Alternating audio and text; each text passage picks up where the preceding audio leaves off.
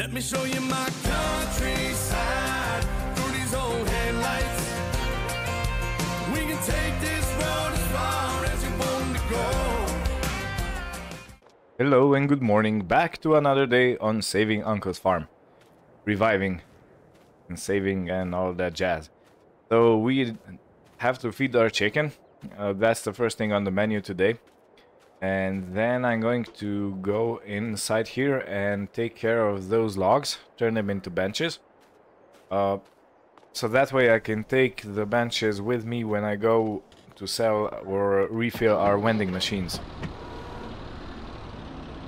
And I believe there is a package waiting for me at the what's it called, at the vehicle shop, at the dealer, which contains some other things that we need for making our vending machine area a little bit nicer and more welcoming, and yeah, just to make people feel good there, so they spend as much time as they can.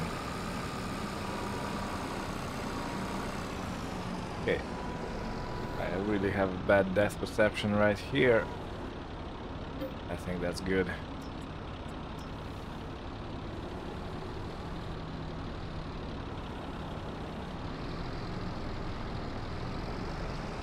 We still have some chicks. I think I sold all the males, which in hindsight it would be better to keep at least one, so we can actually fill our chicken coop and then sell all the males. But it's okay. So, okay, the chicken are good for now.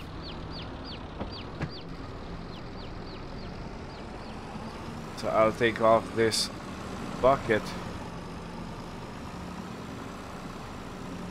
What do we have over there? It's a weight. Yeah, I can park in front of them. In front of the weight.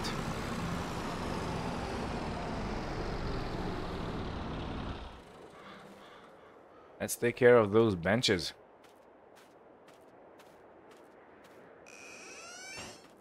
Yeah, these two logs. Okay.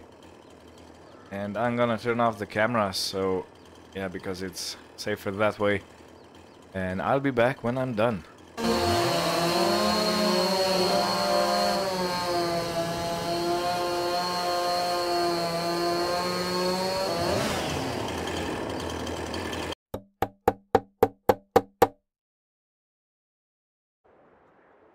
Ooh-wee. So that took quite a lot of time, but here they are. So those two logs were cut up in halves, and what was left I used for the legs, and I had some wood left over from laying around the farm, which I used for the bench support. So yeah, awesome. I think they turned out pretty well. And I really do love this detail. I made it with a chainsaw, as you can see on the edges, just to make them a little bit nicer. So yeah, these are the two benches that are going to our vending machine place. And right now, let me jump in and I will go load all the garden products. We still don't have strawberries because it's too cold, but I think it's gonna be just fine. And our cute little calves.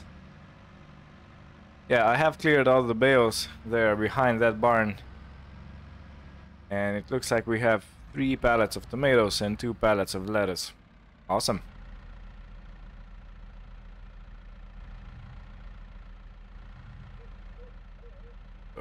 Let's make it easier to be loaded. Yeah, that's gonna be perfect. Yeah, so we also have quite a lot of manure. A big pile, and we also have a full slurry pit. Here are all the bales. I think it's 27 of them. And I just made a quick calculation how much we are probably gonna earn from this. And the number was pretty high. I was thinking at first that maybe we would get a lot around 10 grand. But actually, if my math was correct, we could get around 30,000 for these silage bales.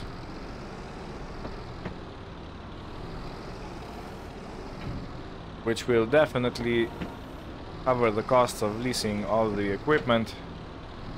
So we leased the windrower we bought. We leased the wrapper. I can't remember how much I paid for that, but yeah. So it is looking up. Maybe I can then afford to pay out the loan I took for the vending machines, or maybe pay out the tractor, buy it out so we can have it as our own. Well, we do, but you know what I mean. Be an actual owner. Yeah, it's definitely gonna give us some options.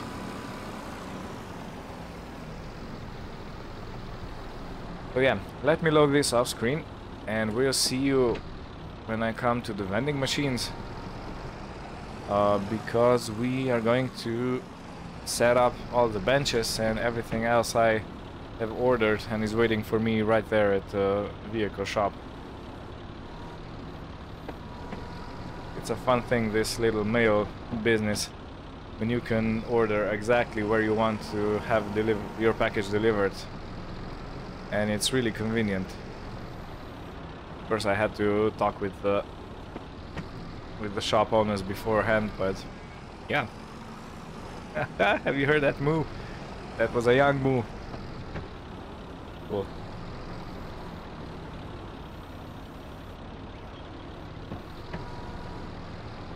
Yeah, thanks guys. Thanks for your help. Okay. And ta-da! Yeah, I know there's no flowers in here yet, but it's not the season, so they are gonna be here when a little warmer weather comes. But these are plastic, so I hung them up, and also one here just for the fun, and one inside there. And these are the two benches I made, and I have a trash bin over here. So yeah, can I move this? Yes, I actually can. Cool. Okay, so let me refill the vending machine.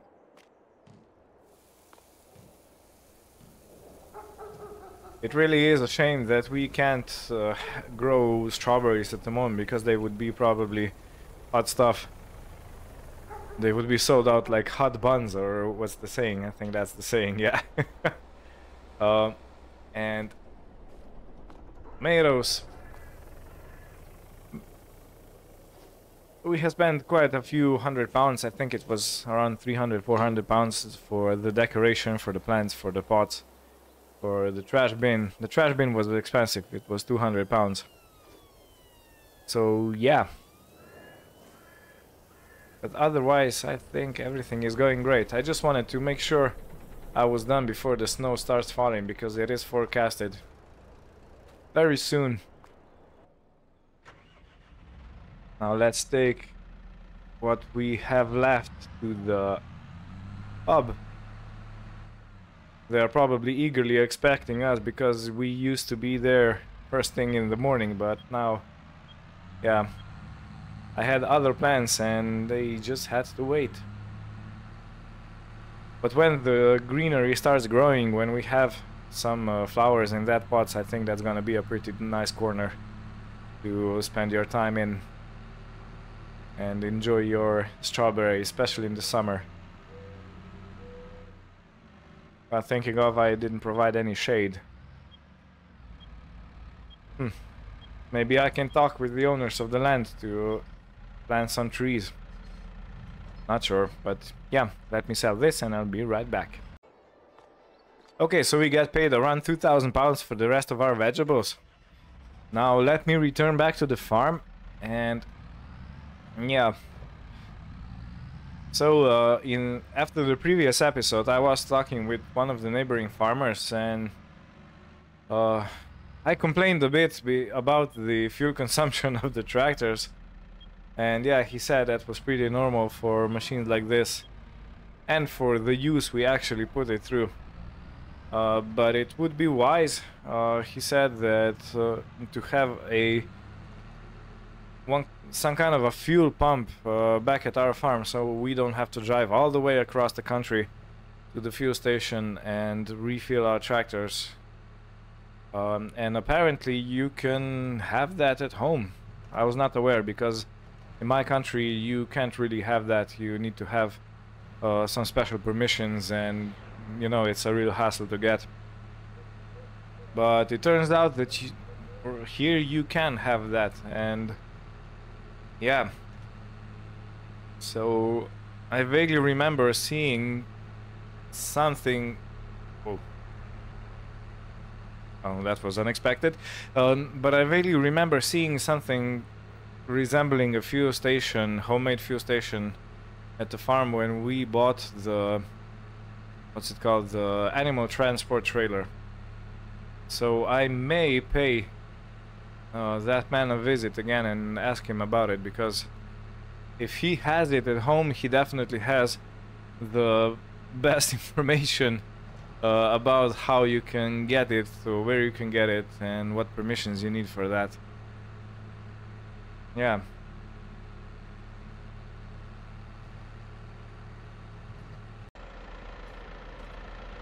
The trailer is back in its usual place. This is a really neat thing, that you can have a drive-through barn, because trailers with the dolly system, yeah, are a treat to drive. Okay, so talking about treats, let me hook up the milk tanker. Yeah, I can see my tractor is a little bit dirty, so I think I'm gonna wash it before I go to the milk station, to the dairy. We gotta be presentable. We can't run around with a dirty tractor. Okay, so let me quickly fill this up. That was a quick fill, but wow, we have a full tanker. Well, almost full. This is very unexpected. I was expecting it to be, I don't know, a quarter of a tank, but yeah. If this is going to be like this, that's gonna be a very decent thing. So yeah, the guys from a lot of episodes before, when they recommended me to have dairy cattle, well, they weren't lying. We just had that hiccup with not lactating cows, but yeah, we bought actually pregnant cows. So we just had to wait for the calves to be born, but looks like the investment is really starting to pay off. Which is awesome. I think we started this day with 5,000 something on our bank account. We then used, I think, to 4,800. And now we sit at 6,300. Oh man, sorry, I didn't see you. Please, go through. Yeah, excuse me, sir. This was really unintended. I have a huge blind spot because of this here. It covers so much of my vision field that... yeah, it's not the first time I missed a vehicle coming from that side. It's becoming dangerous.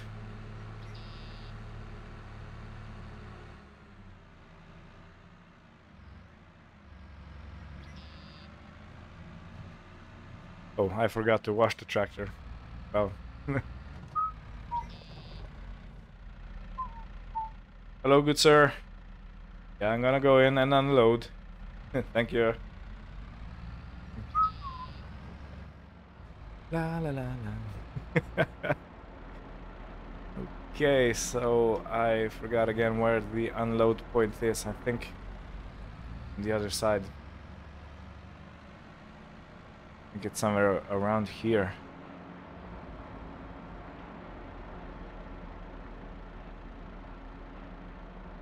Oh? Yeah, it's over here. Okay, so let me do this and I'll be right back. Wow, so we got paid 2,639 for the milk we just brought over. Wow, wow. So we are actually sitting at almost 9,000 pounds. Ooh. Okay, yeah, they're still running. Well, this is an episode of Oops and Ups. I hope you don't mind, but it's an involuntary response.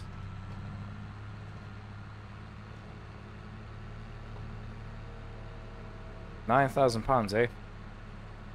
That's a pretty decent profit. We almost doubled our money.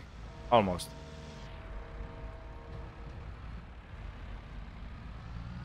But if this trend keeps up, I think I'm gonna need a bigger milk tanker. Because I don't want to be driving up and down multiple times to take the milk to be sold. So yeah, if that becomes an issue, well, honestly, that is a sweet issue to have. You want to have issues like that when you when you need bigger equipment just to haul your products to the sell points. So yeah, that's I'm not complaining.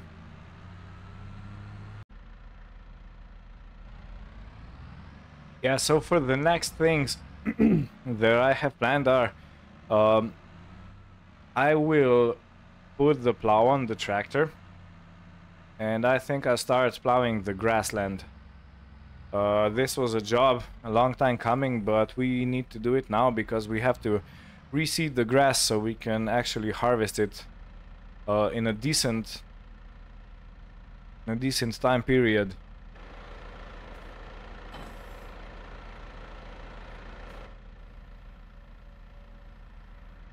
This is going to be a lengthy job, but what I did want to say is that we have to make the field so we can reseed it with grass, and I think March is the first day we can actually put seed in the ground and it's not too cold.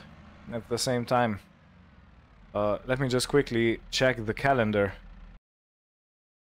Yeah, it looks like grass is not to be sown in February. It's too cold. And we can seed it in the March. So yeah, it would be best if we could plow the intended field now and then reseed it in next month. And we have so much slurry, I actually need to sell the slurry because it's starting to overflow, but we have so much slurry and so much manure that I want to use on these arable field and this grassland that, yeah, it would be a real waste if we wouldn't use it. So yeah, I'm just going to... No, the plow is turning the wrong way. I want it turned on the inside so the soil goes inside the field. Let me also make sure that we don't go too fast. I think 8 kilometers would be pretty good. And okay, I need to have it in a higher range. Oh, still too low, maybe third gear.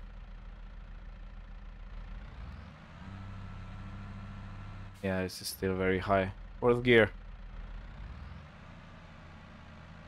Okay, we'll see if this struggles, then I'm gonna go back to third gear, but yeah, I hope it's gonna be okay. Let's maybe go to C range and third gear.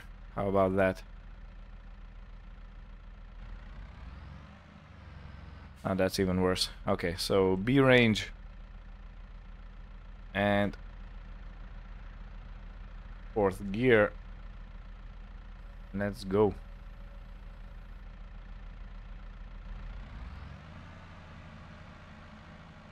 Okay, is it working? It looks like it's working. Okay. I'm going to make an outline and make probably 3-4 headlands, because I want to I want to be able to turn around without making jagged edges on the field. Yeah, I think this is gonna be pretty good. And yeah, one last thing, I do need to get a hold of the land surveyors, so they check out the field, what type of soil we have, what its current nutrients are, so we can make this turning. As always, I'm always afraid I'm gonna break the plow. Yeah, so we get an idea of the soil conditions, so we can make perfect field for our grass.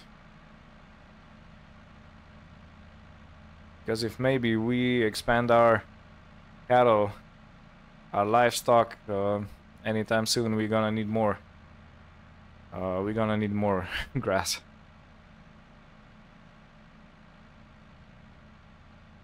Okay, and it looks like there are some rocks here and there appearing. That was unexpected. But this field probably wasn't plowed in ages. Maybe never, I'm not sure. I'm not sure what uncle was doing here. Oops, I went too far. Wasn't paying attention, gotta... Yeah, okay. Only grassland, so I think it's not gonna bother anyone.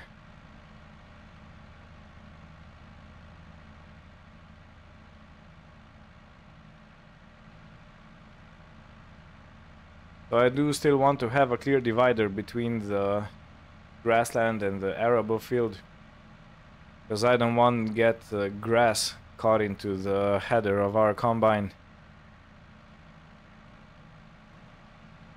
So yeah, it would be better if between the field and between the grassland it stays that meadow grass, which is lower, and it probably doesn't get caught up in the header as much as it would if it would be higher.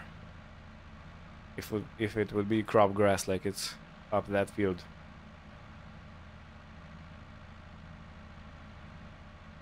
Okay. We make a gentle turn. And done. Okay, so the circle is done. Now I want to go the other way.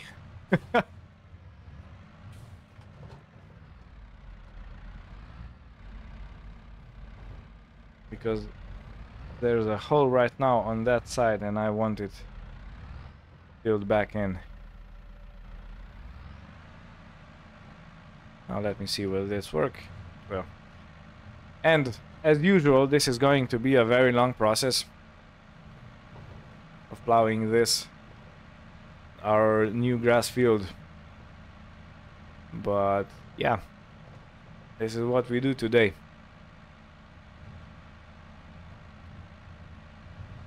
I'm not sure, I'm probably going to make just a couple of shots of me doing this.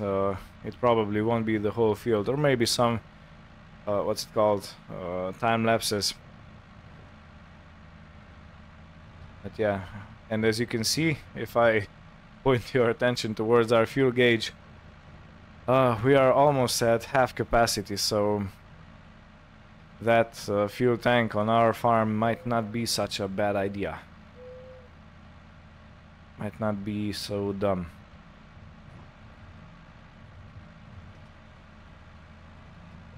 I'm gonna have to have a think about it and talk with that man up the hill.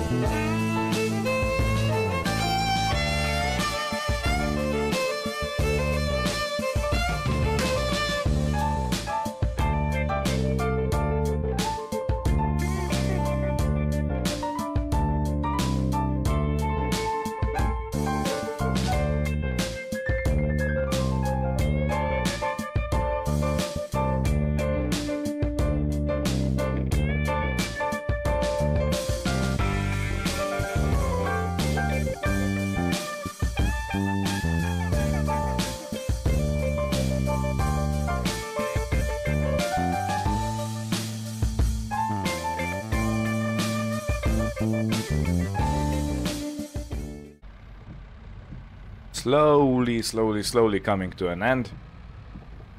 You may have seen my plowing patterns are different than what you would see if I would have a reversible plow, because this one is non-reversible and you have to move the tractor rather than turn the plow. So yeah, it is different, and I was told by my fellow farmers that I should go around it this way. But yeah, this little plow actually did the whole field.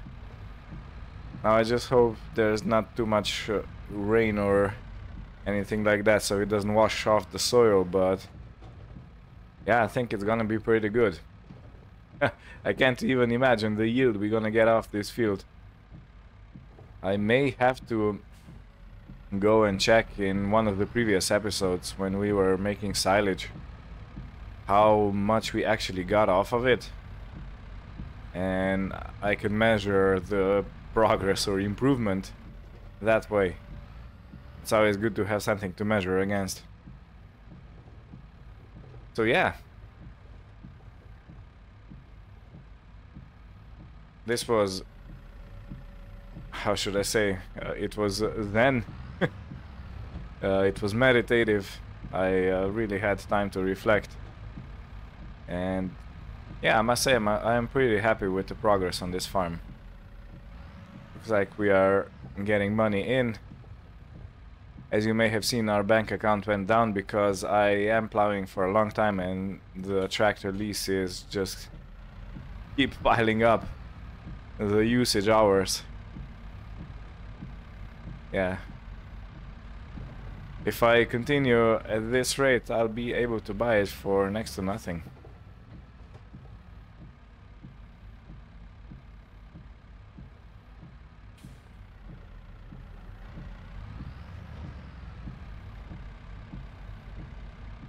So just a few little passes left. And also I have to say there weren't any rocks in this field except over by that tree. A few rocks came out of the ground, but I don't think that's gonna be a problem, so I'm just gonna leave them because we are going to sow it once and that's gonna be it. Everything else is going to be mowed, and the rocks are not high enough to get caught into the mower, so yeah, I think it's safe to just leave it there. But I will have to be careful with cedar because I don't want to get rocks damaging the heating tines or anything that is under there.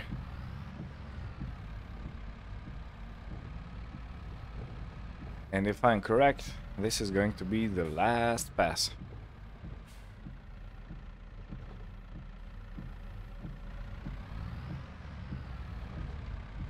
So let's see. And it looks like I have been correct. Wow. This is something. Let me park the tractor over here. Okay, gotta be careful. Yeah. Wow, this was a job. So next time what is waiting for me is I need to put on the cultivator. I think I have a disc harrow or something like that in the barn over there, and I have to go over both fields to prepare them to make the seed bed. This one probably would need lime, but I do need to get the surveyors on here first so they can actually take soil samples and let me know what kind of terrain I have and what it actually needs. Down there, the lime, so the pH of the soil is probably still good because we only did one harvest after we spread it with lime. The nitrogen is a different story. I think I want to solve the nitrogen issue by getting a or leasing or buying, I'm not sure if anything good comes up, but getting a slurry tanker, because I have a full slurry pit, and also probably put in some manure. Thinking of, I probably should spread manure first and then go over with the cultivator. So yeah, I'm gonna write my plan down somewhere so I can have a think about it in peace. But yeah, this is it for this episode. I would like to thank you for watching, and I hope you had fun. See you next time. Bye bye.